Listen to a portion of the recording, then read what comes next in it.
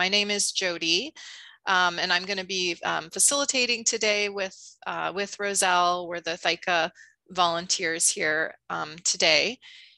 So the title of this session, again, it's 232, and it's Thyroid Cancer Imaging Update, Ultrasound, CT, MRI, Whole Body Scan, or PET-CT. So Dr. Robert Flavell is here with us. He is Associate Professor in the section of Molecular Imaging in the Department of Radiology and Biomedical Imaging at the University of California in San Francisco. Dr. Flavell is the Chief of the Division of Molecular Imaging and Therapeutics, formerly Nuclear Medicine, in the Department of Radiology and Biomedical Imaging.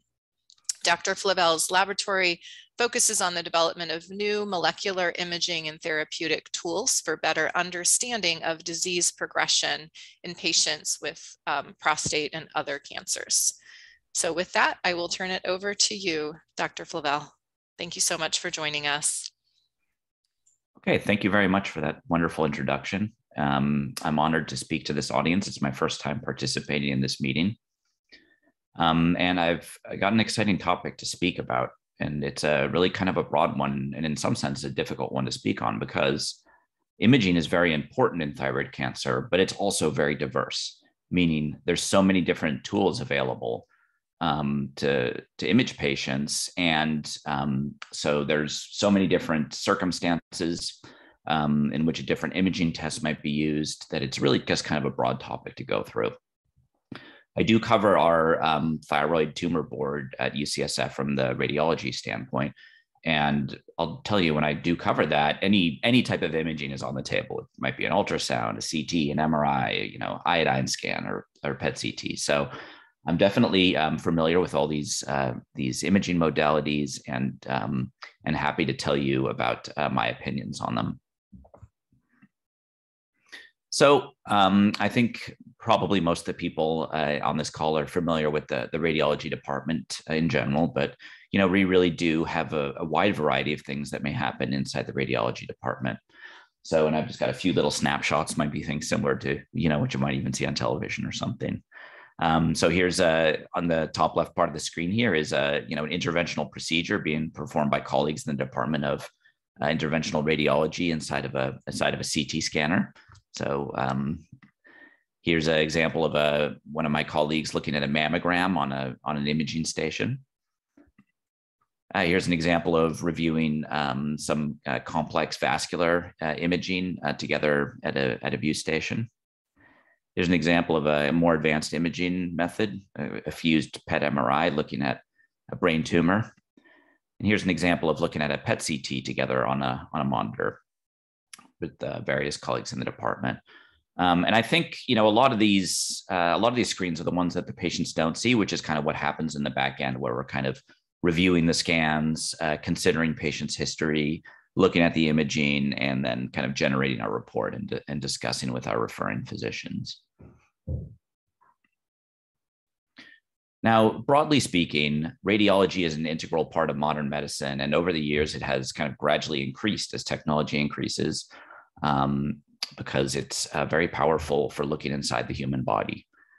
In no area is this more important than in oncology. And, broadly speaking, and probably in our department, something like half of the scans overall that are done are for patients with cancer, not just thyroid cancer, but of course, across the spectrum, different types of cancer.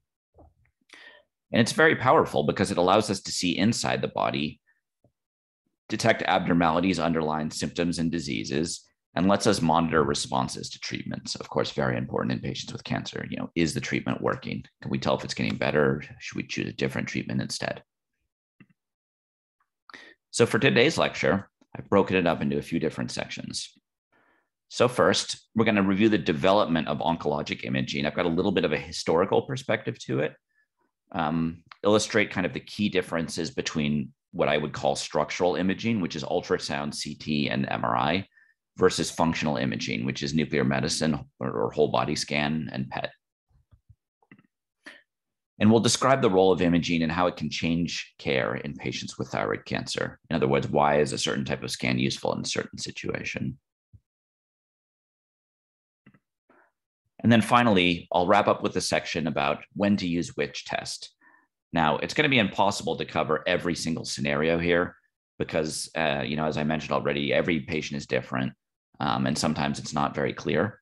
But there's kind of broad trends that I can highlight for the more common indications and kind of some rules of thumbs to use. Okay, so let's start out looking at some of the basics. So X-ray and CT. So how do these techniques work? Well, essentially what you do is you have an X-ray tube that fires a beam through a patient, and it gets stopped by areas of density. So what does that look like? Well, areas that are less dense look dark. So here's an example of a chest X-ray and type of image that many of you may be familiar with. So areas that are less dense, like the lungs, look dark, and areas that are more dense, like the bones, look white. Of course, what we're looking for here then is differences in tissue density. This is an example of a patient that has some masses in their lungs, probably lung metastases in this case. And you can see, chest X-ray is and X-rays in general are a nice technique because they're inexpensive, they're fast. But I mean, in some sense, they're very limited for oncology imaging. In fact, these were originally invented in the 1920s. And while they're a good frontline test for kind of screening things, they're really not used that much for kind of standard follow-up of cancers, broadly speaking. Now, a more advanced version of X-rays was invented in the 1970s and developed in the 80s and continues to even develop today. And this is called the CT scan. So what this is now, instead of having one beam kind of passing through a patient and being detected on the other side, you now have a beam that rotates around the patient and provides a three-dimensional view inside the tissues. So this is very powerful because it gives you much higher spatial and anatomic resolution. So it lets us see, these, again, it's the same basic principle. We're looking at areas of different tissue density, but now we're able to see it in much greater detail. And so here's an example of a CT scan through the chest, kind of similar overall scenario to the chest X-ray on the left, but now we're seeing things in much greater detail. We can see the spot over here in the right lung, and this is an irregular looking nodule. This is a typical look for lung cancer, and you can see again, kind of the tissues are different in terms of their density, right? The lung is looking less dense and black, kind of these soft tissues in the chest wall looking kind of intermediate density, and then the bones appearing white. Now, more relevant to thyroid cancer is CT scanning of the neck and chest. This is something that's done pretty frequently in this patient population. This is over here on the right is an example of a contrast-enhanced CT of the neck. Contrast is nice for CT scanning and for MRI as well because it gives us better definition of that soft tissues in between. As you can tell from the CT scan, it's pretty easy to tell apart, lung and bone and things like that. But then once you start to look at different soft tissue densities, for example, the findings can become more subtle, and that's where contrast comes in. So broadly speaking, contrast can help for oncologic imaging. We do like to use it for thyroid cancer in general. The one trick that can sometimes come in for thyroid cancer is that the contrast can interfere with radioactive iodine scans and treatment. So if a patient is, going to undergo radioactive iodine scan or treatment in the near future, we discourage it. But other than that, probably a lot of the scans can be done with contrast. So what do we see on this image? Well, we've got this irregular appearing thyroid mass, and then we've got a lymph node here next to it in the right central neck, consistent with lymph node metastasis. Now, ultrasound and MRI are very powerful techniques as well. And I would say, if I had to choose, probably the king of thyroid cancer imaging these days is the ultrasound. And the reason for that is because it is relatively inexpensive, it's accurate, and it doesn't involve any radiation. And one important thing to consider for imaging is the use of ionizing radiation or not. So the concept of radiation dose is a somewhat controversial one. And I don't think there's any great answer in the long run as to whether the types of doses of radiation that we give in medical imaging, like CT or PET scanning, that kind of thing, if they really do have a long-term detrimental effect to patients. But all that being said, if we have a choice, we would probably prefer to use a test that does not use ionizing radiation, if it's at least equivalent to the test that uses radiation. So ultrasound was kind of developed in the 80s and 90s and kind of emerged into the standard of care in the 2000s. Ultrasound continues to improve with advances in technology, and ultrasound is really fantastic at looking at the thyroid gland itself. It's used as an upfront screening test for characterization of nodules. If there's an abnormal nodule, thyroid ultrasound is probably the best test to characterize it. May at least be able to stratify if a nodule needs a biopsy or not. Ultrasound's also very good for looking at for sites of disease recurrence after surgery. Can pick up small sites in the thyroid bed or small lymph node metastases in the neck. So over here on the left, we have an example of a large thyroid nodule in the gland. So could be a papillary thyroid cancer, for example, and that's what it is in this case. What else was I going to say about ultrasound? I had something else in mind. I'm sure I'll come back to it in a minute. But yeah, just to summarize, ultrasound, really great test, frontline imaging modality for thyroid cancer. It's great for looking at tissue neck. Oh, I remember what I was going to say. So one important thing to consider about ultrasound is not always the same. There's a great inter-operator variability in the use of ultrasound. So really, the ultrasound is such a cheap instrument that essentially anyone can put one in their office and start scanning. But I would say the quality of the scans varies dramatically. So I think there's a big difference in ultrasound when it's performed in the hands of an expert operator at a high volume institution versus a less expert operator. Okay, so next imaging modality, which probably used a little less frequently on thyroid cancer, but it is also one to consider, is magnetic resonance imaging. So it's technology that kind of came out in the 90s and also continues to increase today. Magnetic resonance imaging does not use ionizing radiation, so it's nice from that standpoint. And it characterizes the magnetic properties of the tissue. And one of the nice things about MRI is compared to CT, broadly speaking, it is better able to characterize differences in soft tissues. So, and that's nice for thyroid cancer, particularly in the neck. So here's an example where you can see this thyroid cancer here in the right thyroid nodule. And one thing that also people tend to get confused about is the way to think about these tomographic scans like CT and MRI is always think that the patient is facing you with their feet kind of projecting out of the screen. So that's it. So the right and left is kind of flipped on the image versus what it is on the person. So although this nodule here looks like it's on the left part of the image, it's actually on the right side of the patient. So yeah, here's this thyroid nodule. And again, this is a papillary thyroid cancer. Okay. And so, the parts that, again, just to kind of highlight for these structural imaging modalities, so the parts that you may see as the patient is here at the start. You go to the radiology clinic, get the scan done. There is the step that happens here in between where, us as the radiologists review these images and conduct the report, consider the history, and then, in some cases, contact directly with the referring physician. In most cases, this is relatively invisible to patients, but just to let you know, we are working hard behind the scenes on your behalf. And then, of course, the part that you'd be familiar with is when you review these results with your physician.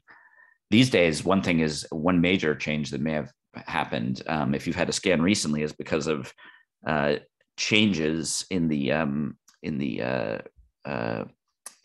legal requirements. Scan results are often being released directly to patients, through electronic applications before they've even had a chance to before they've had a chance to discuss with their physician. So that's been an interesting change for us in the field of radiology, and we're not totally sure what exactly to do with that yet. Now that we're almost, directly releasing our results to patients without having that kind of referring physician as the conduit. Okay, so let's talk a little bit about structural versus functional imaging. So the imaging modalities I showed you so far have common features. Specifically, they see alterations in tissue structure. So we're looking at soft tissue densities. Now, in some cases, changes in metabolism or tissue function can come before gross alterations in tissue structure. So in other words, fundamentally, what we're looking for in CT, ultrasound, MRI is there a mass? Is it getting bigger? Is it getting smaller? But sometimes the changes in metabolism or tissue function can help characterize masses or tell you more about what they're doing in response to treatment before that alteration in tissue structure comes up. So for that reason, metabolic and functional imaging can be more sensitive for detecting or following response to treatment in cancer. And in thyroid cancer, we have two main versions of this functional type of imaging. The first is iodine scanning or whole body scan with iodine 123 or iodine 131. And the second is PET scanning, usually with FDG PET. And this is commonly used in thyroid cancer to detect and characterize the disease. So let's talk a little bit about radioactive iodine imaging. I know there's separate sessions about radioactive iodine therapy, so I'm not going to go over that in detail, although I'd be happy to answer questions about that at the end as well, because I also do radioactive iodine treatments in my practice. So the major function of the thyroid gland is to make thyroid hormone, and this sets the metabolic rate for many essential functions. The thyroid uses iodine as an essential element for making T3 and T4, which is the different types of thyroid hormone. So well-differentiated papillary and follicular thyroid cancers in particular retain this property. So they take up a lot of the iodine. And so what that means is that tracer doses of radioactive iodine can be used for imaging and treatment of these thyroid cancers. Now, however, note, is not true for all types of thyroid cancer. So for example, medullary thyroid cancer, anaplastic, and some poorly differentiated or rare thyroid cancer types do not take up radioactive iodine. So that this type of imaging should not be used in those patient populations.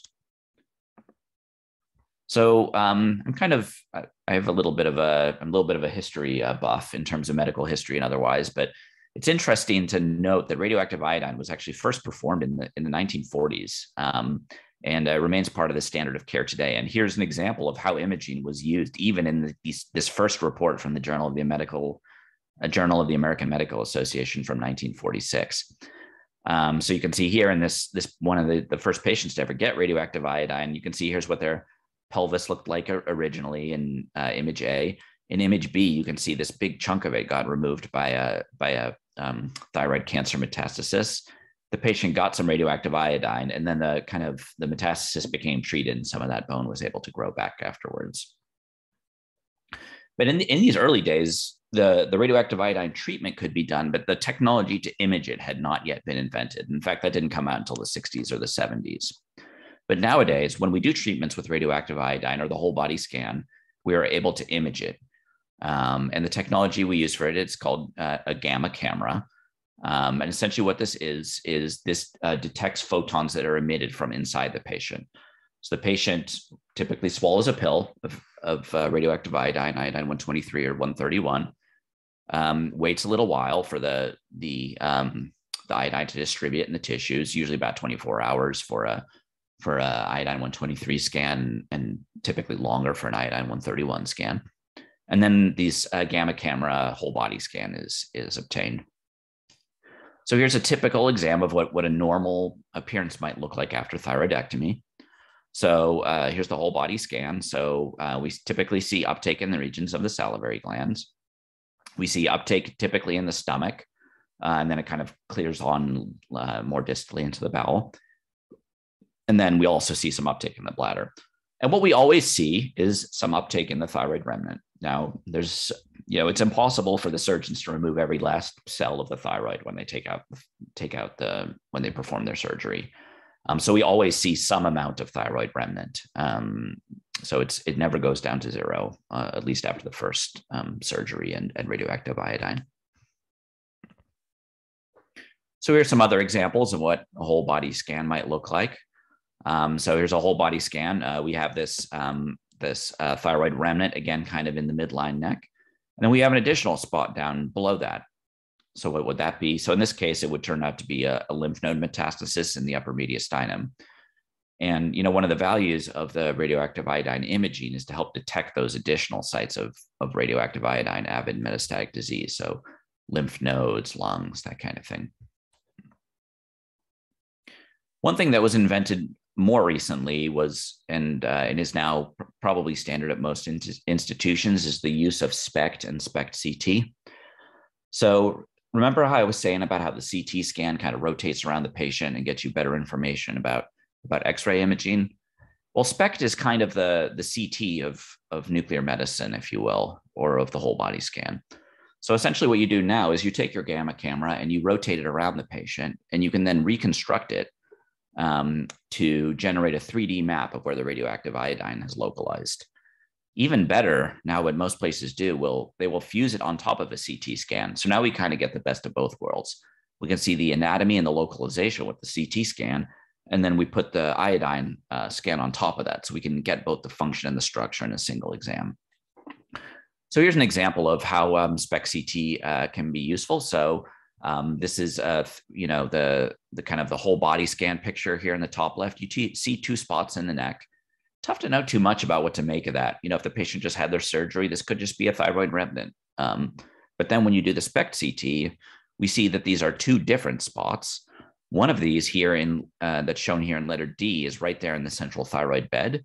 So in fact, now we know that that's just the thyroid remnant. That's normal. But this other one labeled B here is actually outside the thyroid bed. And in fact, it corresponds with the tiny lymph node. So now we know that this patient has a small lymph node metastasis. And that may help us change our management in terms of planning our radioactive iodine treatment or even other types of treatment. And in general, SPECT CT is not available everywhere, but my opinion is that radioactive iodine imaging should be performed with SPECT when it is available. So that's radioactive iodine imaging. Now, there's more metabolic things that change in cancer. In fact, the metabolism of cancer is incredibly complicated, and that's how cancer comes to exist and survive inside of our body. So cancer cells have profound alterations in metabolism that let them survive in an organism that would like to destroy them. So one of the most well-known changes in cancer metabolism is called the Warburg effect, after Otto Warburg. And that's the picture of Otto Warburg. As I mentioned, I'm kind of interested in medical history and things like that. And the direct quote here is that cancer, above all other diseases, has countless secondary causes. But even for cancer, there is only one prime cause. Summarized in a few words, the prime cause of cancer is the replacement of the respiration of oxygen in the normal body cells by a fermentation of sugar. So what this means is that cancer often has a metabolic switch where it moves away from the oxidative phosphorylation and respiration towards the fermentation of sugar. And this effect has been known about for many years. And these were discoveries from, I believe, from pre-World War II. And over the years, we've kind of harnessed different ways to detect this. And one of these that came about in the 80s and 90s and more recently today is the use of FDG PET scanning, or fluorodeoxyglucose. So glucose is this molecule over here on the left side. It's the one we get in all of our foods. So how would you image that? Well, we have a special trick that we use for it. Is we convert this hydroxyl group here at the 2 position to a fluoride atom and change it into fluorodeoxyglucose. And then the second thing we do is we make that into a radioactive fluorine, or F8, using F18. So F18 is a radioactive element that emits positrons. These positrons can be picked up in special scanners called PET scanners. So how does that work? So the PET scanner in some ways is like kind of a more advanced version of a gamma camera. So positrons that are emitted by F18 do something special, which is that they're kind of a form of antimatter, in fact. So they travel a short distance in tissue and they hit their opposite particle, which is the electron. So positron, electron, those are antiparticles. Those 2 particles annihilate, and then they produce 2 511 keV photons. And the special thing about these 511 keV photons is that they travel exactly 180 degrees apart from each other. It's just the underlying physics. It's just a special property of this type of annihilation. So the nice thing about that is that these 2 photons are traveling exactly opposite from each other. So now you have a special set of advanced detectors that are in a ring around the patient, and you detect these simultaneous double photons. And then a bunch of advanced reconstruction happens in the background, and you can use that to detect the distribution of the glucose. And these days, PET scanning is often also fused with CT scanning. You can also do it with MRI as well, although CT is by far the most popular choice in this situation. And then you generate these types of scans. So over here on the left, we have a PET CT scan. You've got the CT scan here on the left. We got the PET part in the middle, and then we've got the fusion image on top where you've put the color map of the PET on top of the CT scan. So again, here you kind of get the best of both worlds. You get the CT scan to get you that anatomic information to let you know where the abnormal metabolic signal is. And then the PET is useful for detecting those sites of abnormal metabolism. And in many ways, this is very similar to the radioiodine SPECT CT that I showed you earlier. But then, of course, in that case, we're looking at the iodine metabolism rather than the glucose metabolism. So let's look a little bit about how these may be useful for patients. So here's a classic case example, 35-year-old woman with metastatic papillary thyroid cancer, unfortunate but very common case. Patient underwent an iodine 123 whole body scan. You can see over here on the left side of the screen, we've got a few sites of uptake in the neck. Probably these ones in the middle are more thyroid bed uptake, but more out laterally. We have probably some lymph node metastases. And then we've got this, unfortunately, this diffuse uptake in the lungs, consistent with lung metastases. Now on the FDG PET scan, it actually looks nice and clean. We don't see any uptake in that thyroid bed. We don't see any uptake in the lungs. So that's a normal scan. And so what this tells us this is a good kind of cancer. We have a lot of uptake of the radioactive iodine and not much uptake in the glucose. So this is the patient who's kind of the ideal candidate to be treated with radioactive iodine therapy, because we know from the scan that their cancer is really hungry for the iodine. Now, what about the other side of the coin, which is tumor dedifferentiation? So here's a 45-year-old man with a history of metastatic papillary thyroid cancer. This patient underwent a FDG PET CT, and here we see a ton of uptake in a lung nodule here, right by the hilum. Very hot. We use this SUV max parameter. It measures 28.6.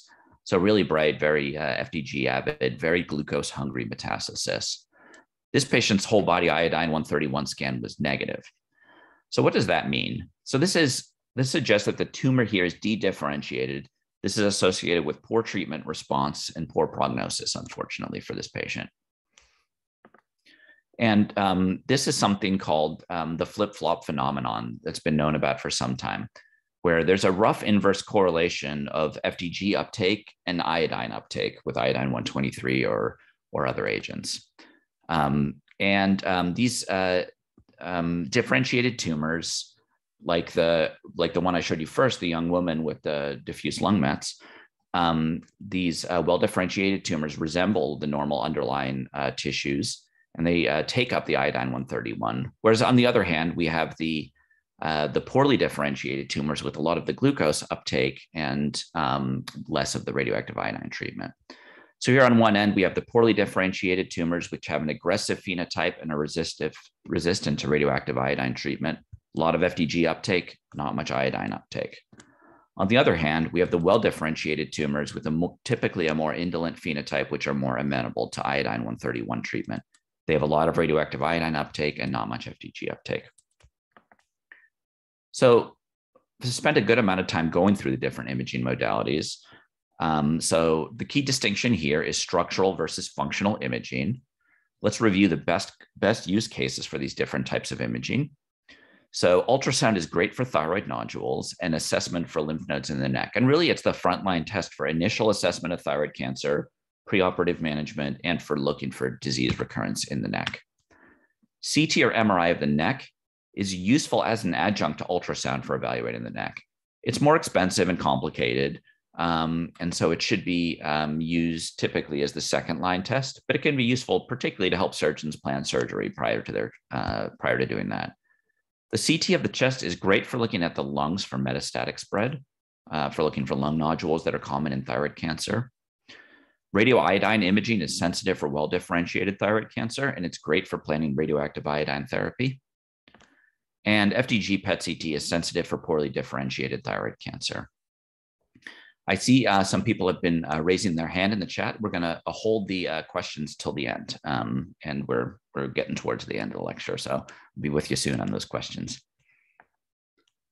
All right, so one obvious question that you may have is, well, what scan should I have done? As I've talked about a lot of different imaging modalities, which one is the right one for me? It's not possible to answer this for every possible patient scenario, but we're going to go through some of the more common ones.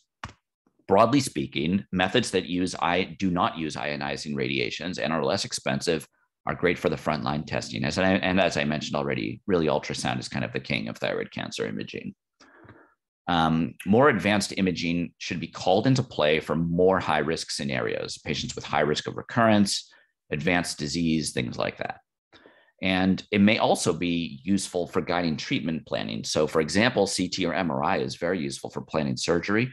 It can let surgeons know if the cancer is growing into the adjacent tissues and may make their surgery more difficult. Iodine 123 is a great type of imaging for planning radioactive iodine treatment. Can we detect additional sites? Can we help it use it to guide our dose properly? And FDG PET CT can be useful for helping planning treatment for suspected aggressive thyroid cancers. So one source that's useful for, what is the best test for thyroid cancer or for any type of cancer imaging is the American College of Radiology, or ACR. They have these nice appropriateness criteria that they release. These are, they're very kind of straightforward and easy to understand. They put things into different categories, usually appropriate, maybe appropriate, usually not appropriate, and they assign them a relative radiation level. So it's kind of nice and simple. You can, look at the chart, which is the best test for me.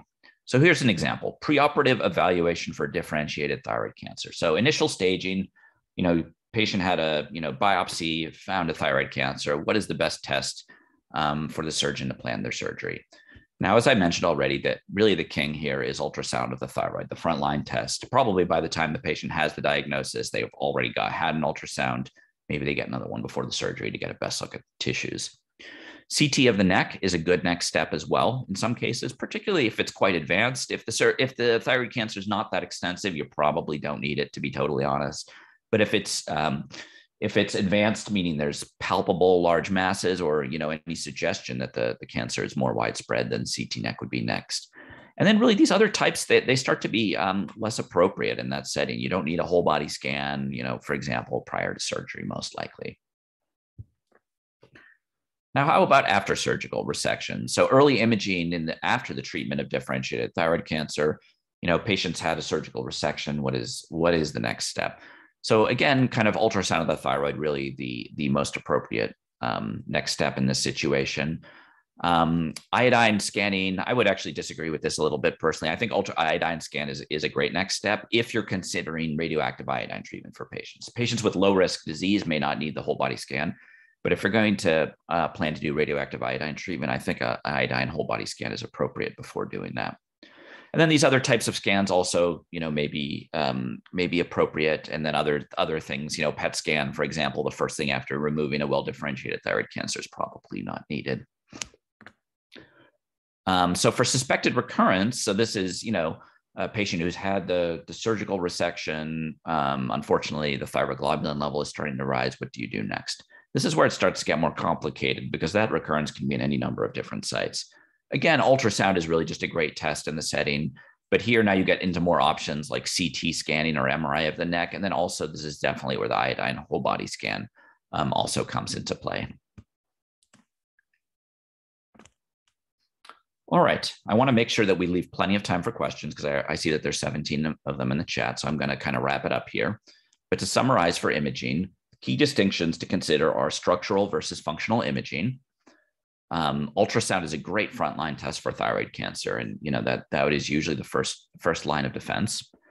CT and MRI is useful for planning surgery and detecting metastatic spread. Radioiodine imaging is very sensitive for well-differentiated thyroid cancer. FDG PET CT is great for dedifferentiated thyroid cancer. And of course, for these, definitely discuss your options with your physician. I think, physicians enjoy having patients who are well-informed about their own treatment. And with that, I will conclude. I'd like to thank you all for your attention, and we can spend some time going through the questions. Oh, wonderful. Thank you so much, Dr. Flavell, for all of that great information. And everybody for your patience. Roselle and I are going to do our best to help Dr. Flavell get through the questions. It's different when we're in person, I know, so we'll try to get to as many as we can. I'll go ahead and start. So the first question, and I'm going to read it so that others can hear the question. Both the low dose RAI scans and the FDG PET CT scans have been coming clean for this patient, whereas the malignant lymph nodes, which are sub 1 centimeter in size, are being confirmed by neck ultrasound plus fine needle aspiration, I believe, over the last 2 years. Are there any other imaging techniques to detect malignancy in case of distant metastasis in the future, especially since ultrasound can only be done for the neck? Okay, that's a great question, and it's a nice example of the complementary roles of the different imaging. You know, as I mentioned, ultrasound is kind of the king of thyroid cancer imaging, and especially for these tiny little lymph nodes in the neck, it's really just great for picking them up. It sounds like you've had a very good and kind of comprehensive imaging evaluation, including whole body iodine scan and FDG PET scan. You know, those are really kind of the standard of care. I assume the PET CT would have included the lungs, so that would have been really kind of the main other sites of disease. But you know, I think most likely it sounds like you've had a fairly comprehensive imaging evaluation, and that your doctors are on top of it. So I would suggest continuing surveillance of those nodules in the neck with the ultrasound. And then, you know, if the thyroid globulin is rising disproportionately, they could go back to CT or PET or something like that. Okay, the next, whoops, lost my place. The next question comes from Tony. Says, my whole body scan showed RAI uptake in the sternum and clavicle. MRI findings stated, quote, likely reflect small metastases, as it is very unusual to have false positive on I-131 scan within the bone, unquote. But another MRI by another facility thinks it's not, and it's degenerative uptake. My question is, why was there differing opinion between facilities? That is a great question. And I will say that there is definitely, you know, in the world of imaging, we have that we will sometimes have differing opinions. And I think this is a nice example of it. It's obviously, I can't comment on your specific case, not having seen the imaging, but in some cases there may be differences of opinion for different from a different person reviewing the imaging. Some cases are very much a slam dunk, and 100% of radiologists would agree on it. But there are some cases that are sometimes in the middle, and it's like, well, we're not totally sure about what it is. I kind of tend to agree with the quote that what the MRI findings said, that likely reflects small metastases, as unusual to have false positives on iodine 131 scan within the bone. I think that is a fairly true statement. It's, if the uptake was really bright and intense, there aren't really that many things that are false positives for radioactive iodine scanning in the bones. So for what that's worth. Okay, the next couple questions here are from Jay. Do you regularly make comparisons with previous scans? In other words, do you look at the scans side by side or just at the previous reports? And can you make the clear difference between FDG PET and I-131 PET? Yes, absolutely. These are great questions. So yes, we always make comparisons with previous scans when they're available. And that we have these kind of big monitors where we have them side by side. So typically we'll have, the current scan up here, and then the prior scan is right next to it. And we're just looking at them right next to each other. And we're going through it like, side by side, measuring things, looking at the level of uptake, that kind of thing. So absolutely. And the other thing I would just say for the patients in the audience is, please especially if you're switching institutions, get copies of your imaging and have them uploaded, because it makes all the difference in the world to have that prior imaging available. Sometimes we'll have patients being transferred in from outside institutions. We have no prior imaging, and it's a really complicated scan, and we're just flying blind. So please get discs of your imaging and have it uploaded.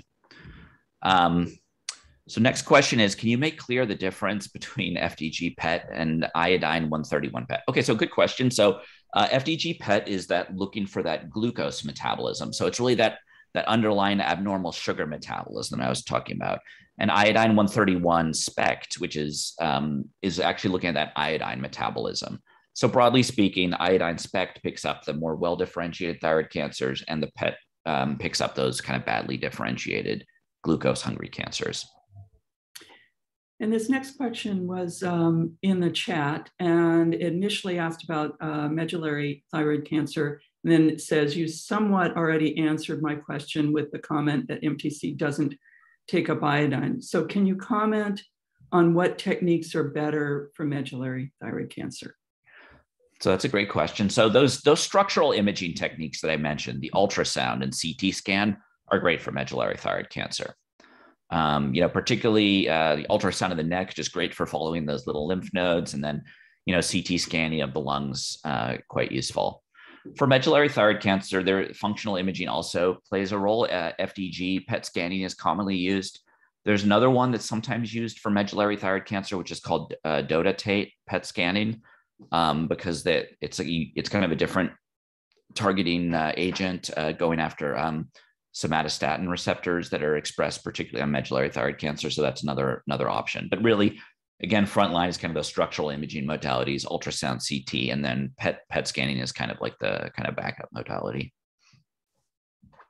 Okay, thank you. The next question from Jax is about MRI. You said that MRI does not use ionizing radiation, but if you add contrast to the MRI, does it then use ionizing radiation? What is the contrast? If you do not use the contrast, what percentage of readability do you lose on the average?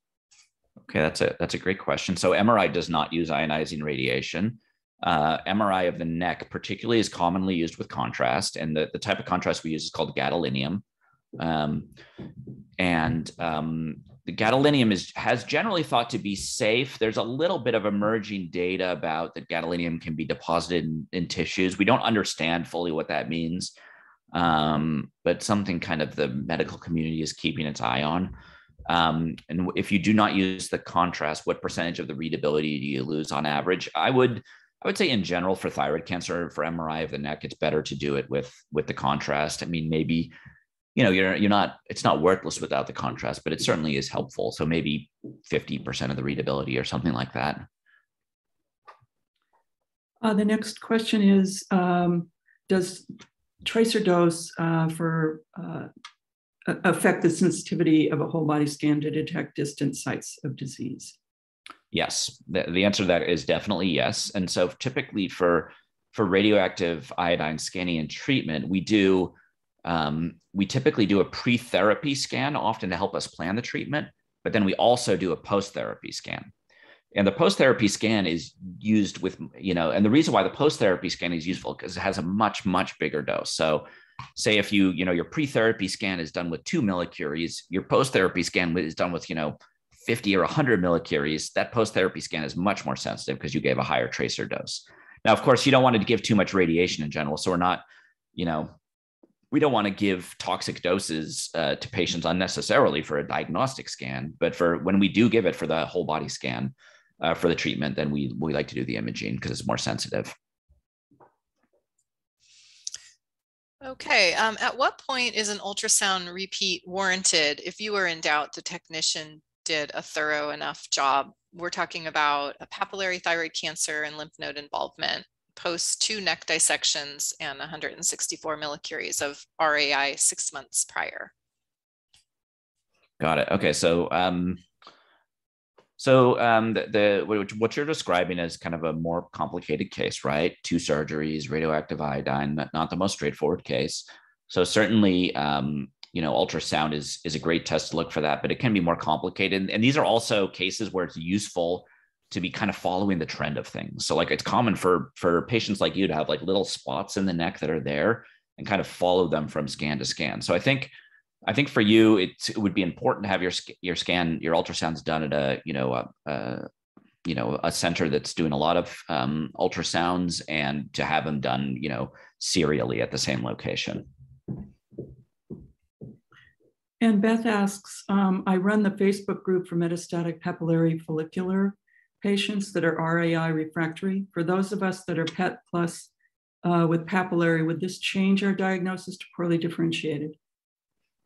Yeah, that's a great question. So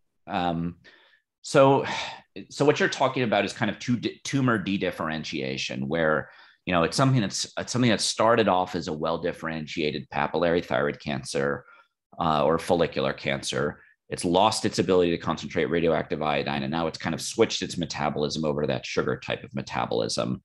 So in general, that, yes, unfortunately, that does correlate with tumor dedifferentiation. It's not perfect. It's not 100%. But, I think most likely if you had a biopsy of one of those sites of disease, there's, not a small chance there would be, the histology would look quite different and, might look more like a poorly differentiated cancer.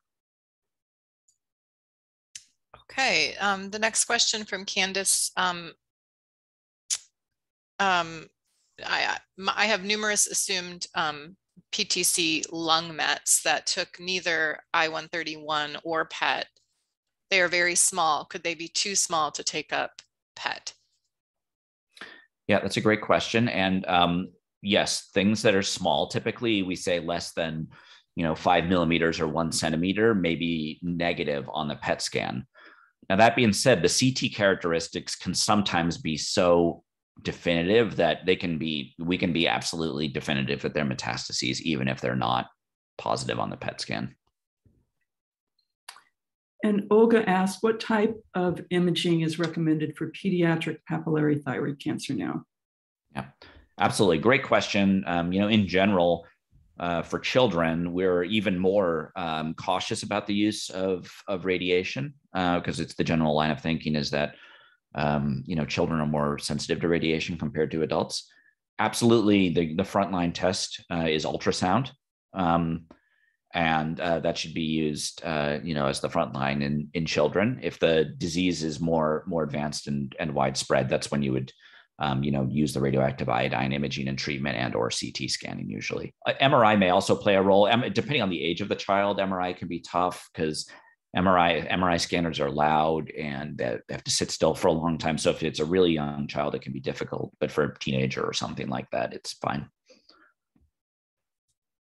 Okay, and Katie's asking, is ultrasound useful after thyroid cancer or after the thyroid has been removed for cancer? Is ultrasound useful still? Yeah, great question. Absolutely, ultrasound is useful after the thyroid has been removed for cancer. And it's useful for detecting recurrences, and it's useful to get, as I said, like kind of serial ultrasounds. Typically, there'll always be like little spots in the neck after the thyroid gets removed, just be little bits of tissue that are left over. But the key thing is, if those spots start to grow scan to scan, that's when we're really concerned that it's a recurrence. And the next question is, can you comment on why patients with metastatic disease that are not surveilled with MRI instead of CT? I see this more in medullary, but not as often in non-medullary thyroid cancer. It's a good question.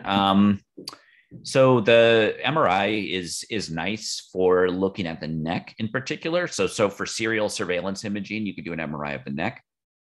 It's also nice for the bones. So patients who have metastases in their bones, nice to look at them with MRI. It's better than CT scanning. CT scanning is, definitively better for looking at the lungs. MRI is essentially useless for looking at the lungs. So CT scanning needs to be used in that setting. And you see its use more in medullary, but not as often in non-medullary thyroid cancer. I think both are reasonable choices in both medullary and non-medullary thyroid cancers, personally. So I think those are both reasonable choices in those diseases. Okay, I'm going to read another question. I get diarrhea when I have contrast for my FDG PET scans, and I'm offered 2 bottles of barium contrast, but I only drink 3/4 of 1 bottle. Should I try to drink more of the barium contrast, or is 3/4 of 1 bottle good enough? Okay, so it sounds like you're getting oral contrast for your scans there, and it's causing some diarrhea for you. The use of oral contrast, can you get away with doing less of it? I'll tell you, we actually don't use oral contrast at all for our PET scans at our institution. So I think that's somewhat dependent on on an institutional protocol as to whether or not you could get away with doing less of it. I think if you use less of it, you get less of the intended effect, which is kind of distending the bowel and getting a better look at the bowel. But I'll just say we don't use oral contrast for thyroid cancer PET scans at our institution. Ty asks, is there any news with tennis syndrome? TENIS. Got it. So tennis refers to elevated thyroglobulin with negative iodine scan.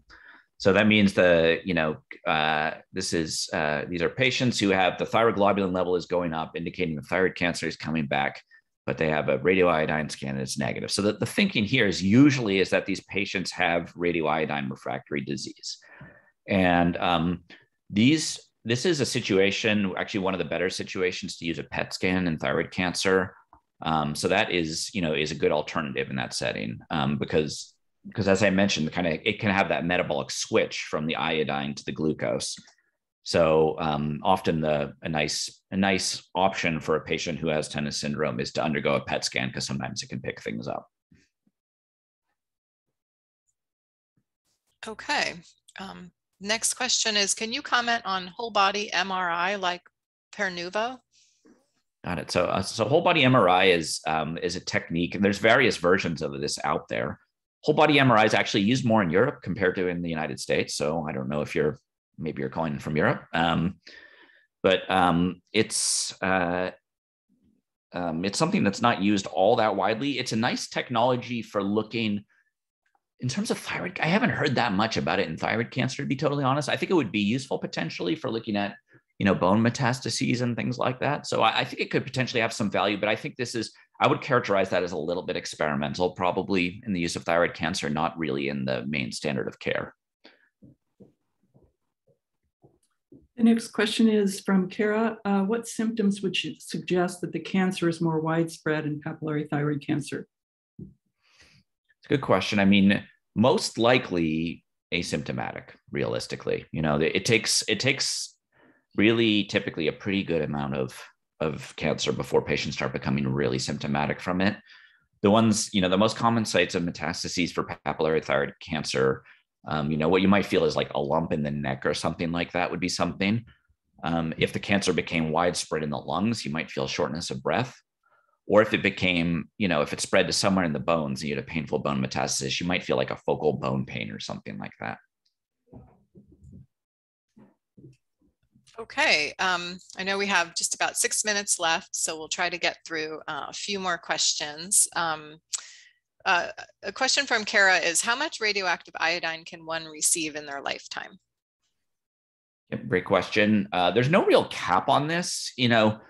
Typically we, kind of rule people start getting more concerned about risks of further side effects if you start getting above kind of a cumulative dose of either 1,000 millicuries or 600 millicuries. The line of thinking is that as you start getting up into those levels, that there's increased risk of secondary malignancies and or pulmonary fibrosis, things like that. So there's no real rule about this, but generally once we start reaching those higher levels, that's when we start thinking about alternatives. And the next question comes from Beth. What type of imaging scans would you recommend for bone tumors, bone mets that are RAI non-avid, that have genetic mutations like ATM that make them radiosensitive? So your main options for surveilling bone metastases would be maybe an MRI scan. If it's localized to a certain part of the body, you could follow them with serial, say if it was a bone metastasis in your pelvis, you could get serial MRI scans. And then, but PET scanning would also be a good one because it can kind of look at the whole body at once. And in terms of having a tumor that, unless you have a germline mutation in ATM, which is unusual, that's a genetic cancer syndrome. If it's just the cancer itself that has the ATM mutation, it's probably not that bad to have, low dose of radiation from a PET scan or something. Okay, next question is a specific case from Tal. Elevated TG of 50 to 150, close to 0 TSH, no visible an I-131 and FDG PET scans, 3 to 4 years of those tests, and patient is currently 17 years old. Okay, got it.